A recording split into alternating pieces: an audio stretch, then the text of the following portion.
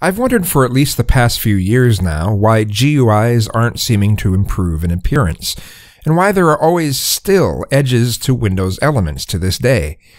The edges of Windows take our eyes away from what we're really wanting to look at in the first place, and aren't operating systems supposed to be more pleasant to look at as time goes on? Windows 7 was the best looking operating system as far as I'm concerned. Most operating systems use the GPU to display what's on the screen, and there are already some effects being used anyway, even in Windows 10, so why not base what a window is on some of those effects?